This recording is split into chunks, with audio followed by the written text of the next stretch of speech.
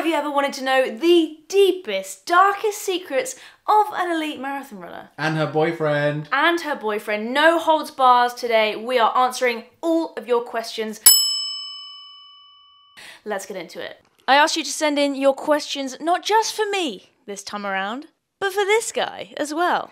This is Daniel, cameraman, aficionado, editor, chef, all-round good human, also boyfriend, not just here to follow me around with the camera, as some of you may think. So we're going to take in turns to question each other. Let's do it. Who's going first? Who's got more questions? I think you've got more questions. All right. Because you're more popular, as usual. It's sort of my YouTube channel. All right, let's go. All right, okay, we've got the first one here.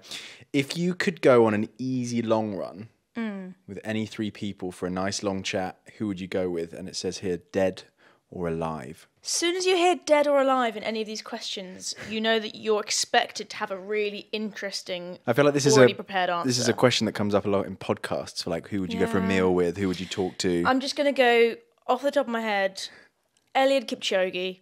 Nice. I'm looking at the records over there. So, Right, Freddie Mercury, Shania Twain. Yeah, I knew it. Shania Twain had to be in there.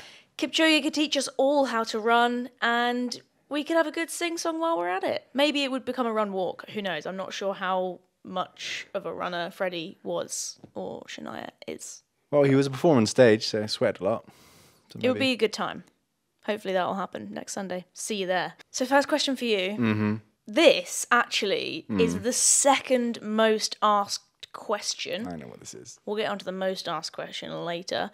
Second most asked question that anyone sent in was for you. Yep. And it is, how's the running training going? It's not really going. I've only just got back to it. I went on a 16-minute run today. Wow, that's big. Yeah, that was It's nearly a whole mile for you. Unfortunately, I got a little injury about a week before Copenhagen. Philly set me a fast park run and I smashed my 5k PB. But unfortunately, the day after, I went out for a little run and I got a pain in my foot. Not and good. I was like, and then with all Copenhagen, well, life's been a bit crazy recently. I only just managed to go and see a physio this week. I mean, I blame the coach, personally. Yeah, so do I. Dreadful coaching, isn't it? The training diaries of Daniel will be back. Don't worry. Yeah, we will document it, don't worry. Okay, what have we got here? What particular benefits do you experience from having a professional coach rather than, e.g., making up your own training plan? Firstly, I categorically would not be able to make up my own training. Hi. Hi. I like not having to second guess myself. I trust in my coaching abilities and I think I can write some cracking plans for other people. But it's a little bit like following your own advice and being able to set what you know is the right thing and then actually go and do it and not worry that it's the wrong thing. So there's that.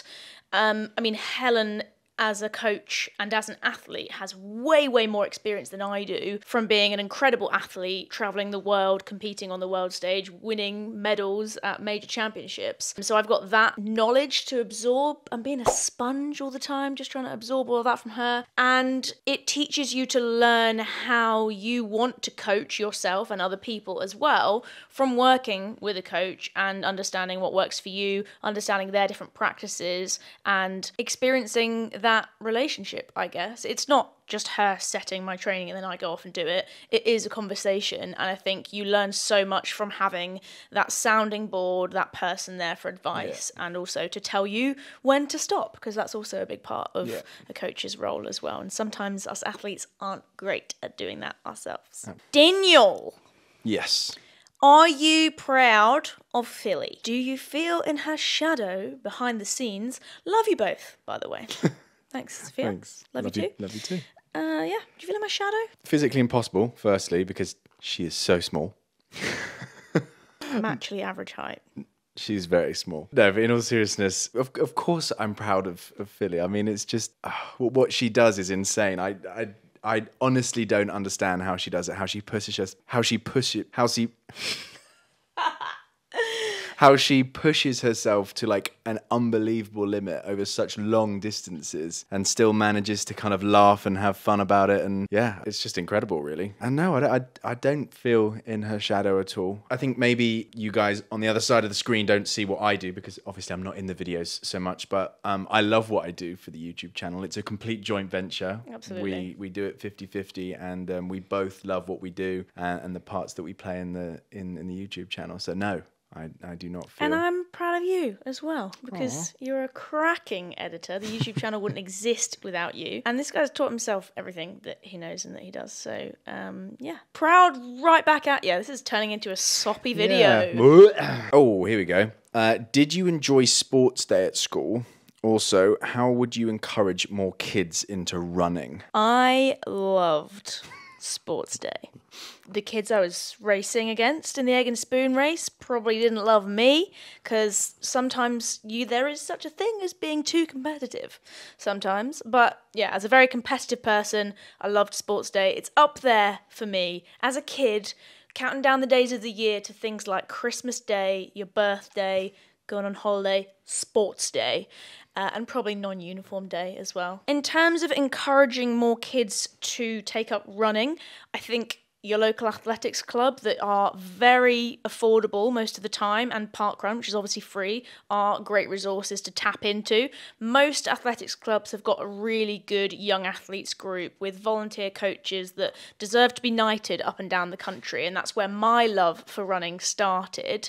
But also I think it's about letting kids try as many sports as they can. I did karate, basketball, netball, hockey, dance. I was a very extracurricular kid, and then I found running and it was another level up for me. But I think for some kids, it might not be running, and that's okay. They might fall in love with football or lacrosse. I'm trying to think of some other random sports. Archery, totally valid. If that's the thing that lights their soul on fire and that's going to ignite that commitment, motivation, those skills that they can take with them outside of their sport as well, I think that's important, and they should just follow what they love to do. Daniel? Yes. Will you be featuring in another parkrun vid, fancy dress or no? Yes. Yeah. That was fun. Although it didn't look like I was having fun.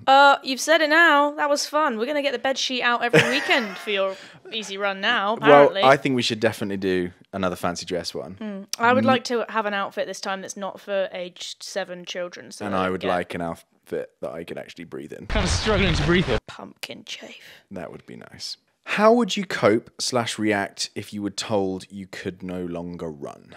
I mean, I don't think I would cope.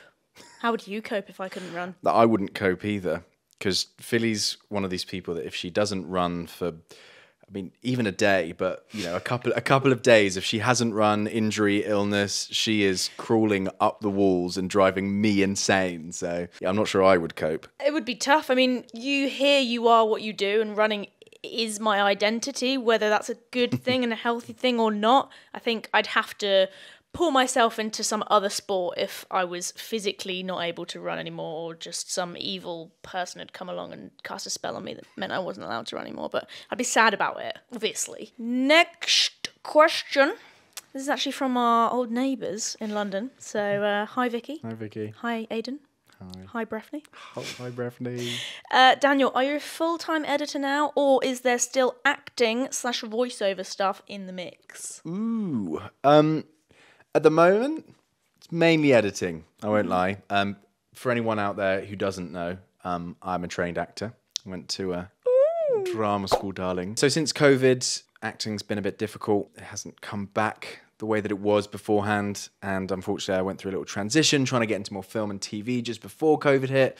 And so, yeah, I'm not doing as much of that. I have amazing agents, acting and voiceover, and I love them to bits, but it's a bit of a hard industry. There's more people than there are acting jobs, isn't there? Yeah, I mean, there's the fun stat that we got told at drama school all the time that 99% of all actors are unemployed, which is, brilliant. I need an artistic outlet, so doing the editing, filming, creating these videos is a real fun creative outlet for me. So it's not affecting me too bad, which couple of months ago, it was pretty dire. It means you can do both, doesn't it? Having the flexibility of editing. Yeah, and it's so flexible. If Netflix came along and decided to take you away for a series, then I'd have to find another cameraman. But yeah, exactly. I wouldn't say no. But yeah, we're just juggling those at the moment. Okay, this is a good one. Will you be expanding your training offering, as in one-session consultancy, for example? Interesting. One-on-one sessions isn't something that I've necessarily considered before, but if there's interest out there for a video call or a phone call with me to talk about your training or your goals, I guess let me know in the comment section. It's something I might consider doing in the future. But at the moment, I've got my one-to-one coaching books, which are full to the brim. I've got a waiting list for that as well. But there is something I'm working on in the background to make coaching something that's a little bit more accessible for people that perhaps can't afford the monthly one-to-one coaching or want something that's a little bit more transferable to helping them coach themselves.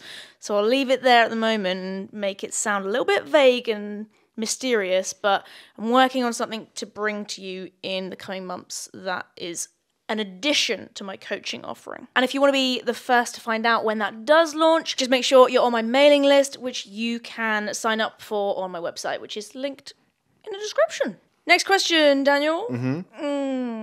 When's the first race and will it be documented? Got any races on the plan? It's okay. We did, didn't we? You had to sign me up for a 10K in this month, July. So that's not happening. That's not happening. But hopefully, by the end of the year, there'll be... A marathon. Absolutely not. Maybe a 10K, but definitely 5K, maybe another park run, but maybe a 10K, we'll see. But yes, it will absolutely be documented. Yeah, 100%. If I've got anything to do with it. Yeah, it will be documented. Don't you worry about that. So, stupid question. There No such thing. Yeah, no such thing. When I do a 10K or a half marathon organised run, I get a goodie bag, t-shirts and stuff. As a pro, do you get a goodie bag? Some and some. I mean, there's no like separate kind of you do and you don't. If you leave a major race, you go down the finish funnel and you can usually just pick one up. It's not like I'm not allowed, but sometimes I won't take. I could be wrong, but it's not like you get a different goodie bag from. No. No, yeah. Or a different medal or anything. No. Not the smaller races, and sometimes I'll just take the banana and leave the leaflets because sometimes that's what's in there. Is this where we ask if Philly is treating you nicely?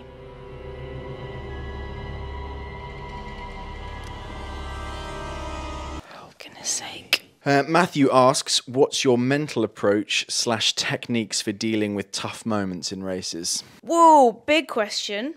Could talk on this for at least half an hour. Yeah. I would recommend, if you haven't, to go and watch the Copenhagen race video, Copenhagen race recap, and maybe even the taper video as well, because I talk a lot about my mental approach in those videos. I worked extensively with my sports psychologist for that and hold her responsible for a lot of the improvements I made.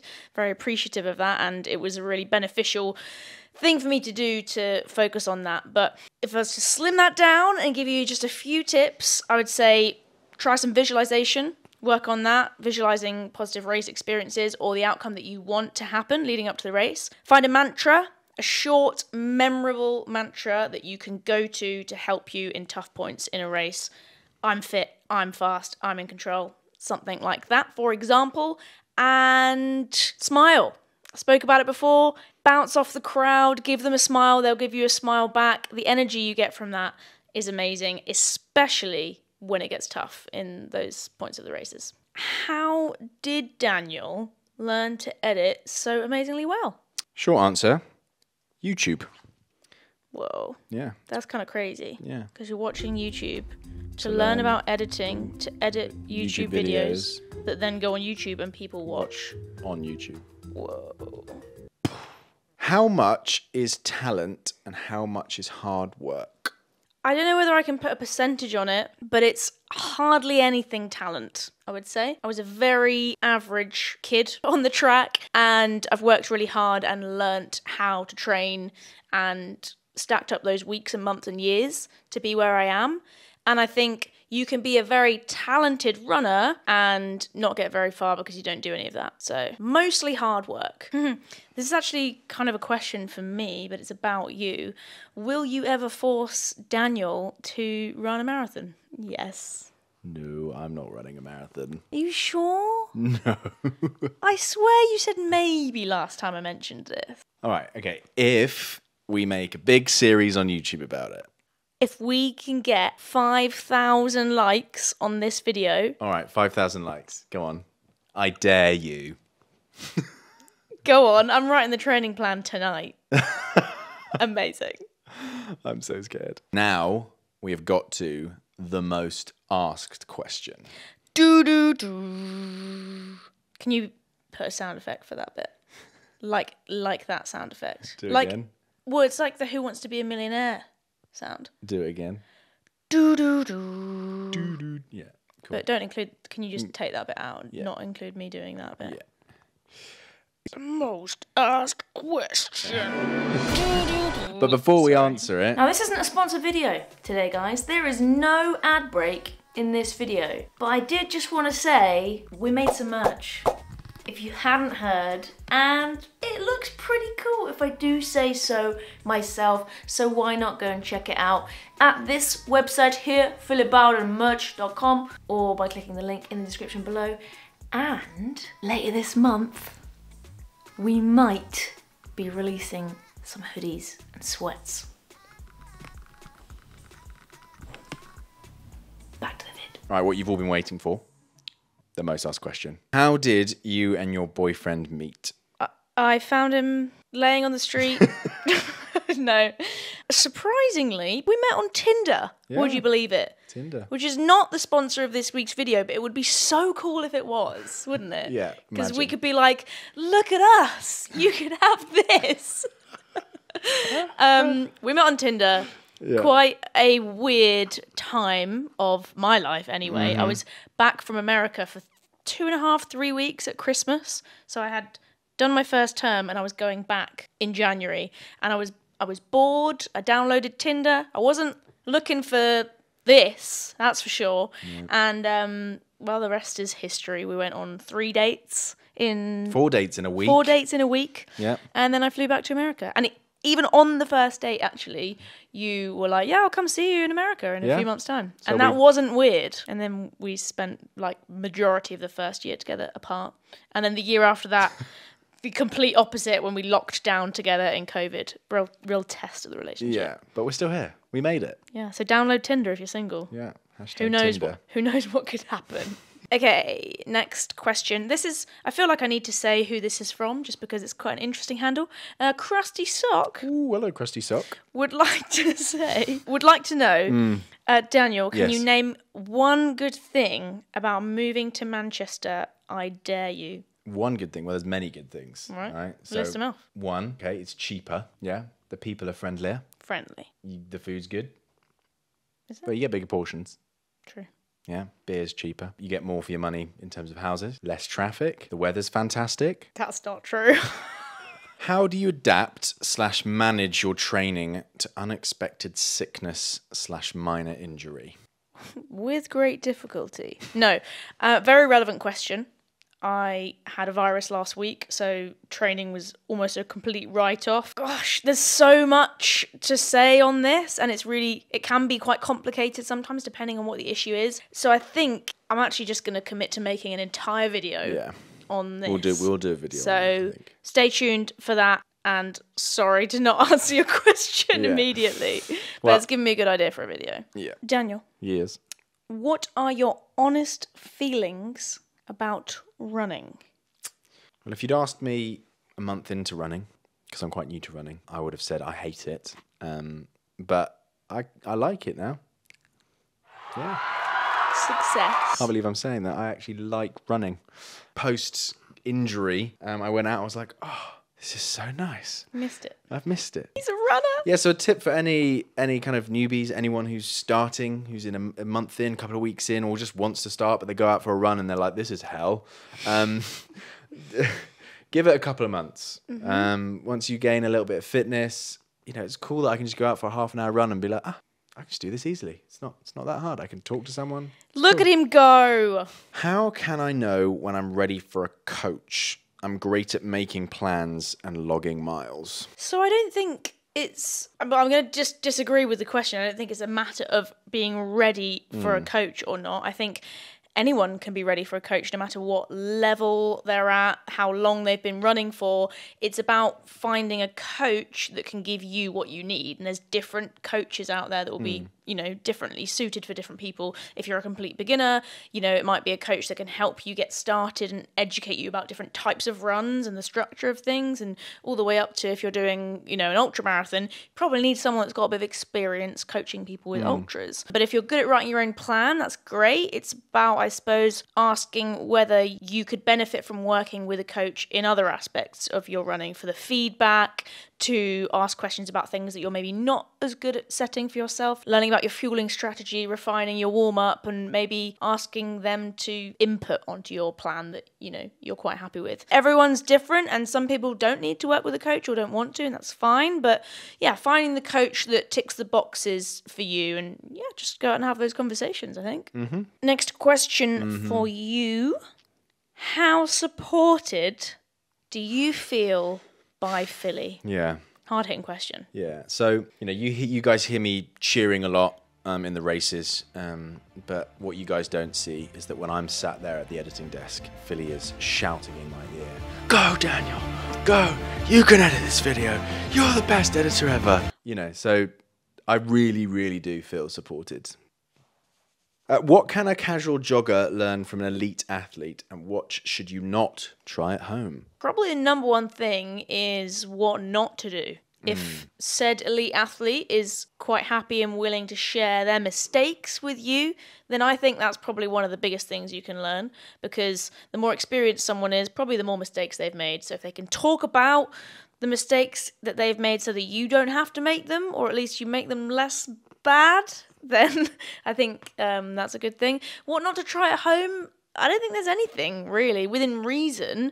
Obviously, just have some running common sense with what you do at home or on your runs, I suppose. If you are fairly new to the sport and you've been doing park runs for 6 months, probably not the best idea to go and run 25 miles the next week without having built up your long run. So those sorts of things, how to periodize your training. Elite athletes are usually quite good with that. Consistency, I think, is probably a big one. Yeah, consistency is a big one. And I think if there's any elite endurance athlete that's not preaching that, they're lying, because it is the absolute most important thing, being consistent with your training. An editing question.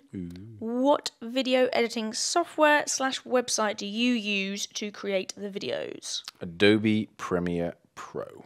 And is that expensive? Yeah, you have to pay a monthly fee for Adobe, which is a bit annoying. But if anyone's looking for a free software, I'll put a link in the description. What the F happened last week? Well, it'll actually be 2 weeks ago by the time this video finally comes out. Because we had to film it 3 times, thanks to some technical difficulties. 3 times. The last week that's in question, what happened? I got a virus that I didn't know about and trained through. I really didn't know about it though, so I just didn't quite feel right, but we couldn't put our finger on what it was. So I DNF'd 2 sessions, one on Tuesday in the pouring rain, one on Friday, and a drunk driver drove into my car in the middle of the night, wrote it off. Police came and woke us up at 5 a.m. Yeah. Poor little Yaris is now off to the scrapyard. Yeah. And I think that was about it. That was enough. We got rained on, really, didn't we? Yeah, it was a hard week. It was definitely a low. But it's all good now. Yeah, we're all good. Everyone's going to think that... Just drink your own water. Daniel? Yes. Do you cook for Philly? Do you cook for me? No. No, I don't think, no. No, we have a private chef. Private chef. We have a private chef. Yes. His name is Carlos. Daniel. Yeah, no, I cook everything in this house. Yeah, a little bit. Every other day or so. I cook all the time. I am the private chef. Do you ever feel like not wanting to run? Frequently. Yes. It's a very common, very normal feeling when you're trying to run every day or most days. And accept that, I would say. But if you find yourself feeling like you're not wanting to run and there's no genuine excuse for why you shouldn't, e.g., just don't really fancy it, or it's raining, or I want to watch TikToks, just do it.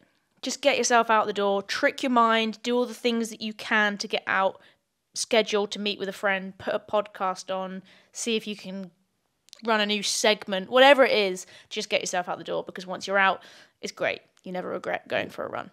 I second that. Daniel, Yes. Daniel, I have a question for you. What is your PR, not for the 5K, but for editing a video? Start to finish, how long has it taken you? Long form or short form? I'd say long form, like a YouTube video. Right, okay. Probably about 8 hours, I think. Strong. Yeah, probably a day. So that's the marker to beat then when we run the marathon. Faster than you can edit a video. Yeah, that would be good. You could easily do that. I'm still not agreeing to this. Anyway, no, but normally it takes about two full working days. That's what I like. At least two working days, so I have enough time to kind of go through the process properly. But yeah, 8 hours is my PR. Do you think you'll break any track PBs this summer after the marathon season? If you'd have asked me that a couple of weeks ago, it would have been a hard yes. It's now a soft yes, because having got ill the week before last, I've had to rethink a few things to be sensible, both with the short-term season of track races, but also the long-term goals of hitting the roads for the half marathon and the marathon later on this year. So we're using a bit more of a fluid summer schedule instead to key off how I'm feeling as I get back into sessions again. But sadly not racing the British Championships. It will be sort of late July, August, if I get back on the track and run a few PBs. Yeah, no, it's sad that you're not racing the British Champs. But we are going to be there if anyone wants to come and say hi and support running, support all the other athletes. Yeah, in fact, tickets are on sale now. Yeah, go buy get them. tickets to the British Championships. Come say hi. This weekend, we're going to be there on the Saturday and the Sunday. Not filming, just spectating and enjoying watching some people run real fast, jump very high and far, and throw things. Sorry. Sorry to all of the field eventers out there. Last question for you. Oh. Sad. Yeah, I know. It's a bit like at Christmas when you get less presents than someone else. You've got else. loads of questions left. I know, yeah. Well, sorry about that. Last question for you. Why do you do everything Philly says? News to me. Yeah, I don't. No. Yeah. We'd have far less arguments if I did. Yeah, why don't you just do what you're told, Daniel? Exactly. No, don't, I'm not a dictator in this house, as you might think. Oi! How do you deal with competitiveness between running mates? Does it have a positive/negative impact? I would say not so much of a thing, really, these days, now that I'm grown up and a little bit more mature than maybe I was when I did have that as a kid, which is totally normal when you're running with your friends and you've got a training group and you're all doing the same distances on the track. And maybe that's part of it in the team that I'm a part of.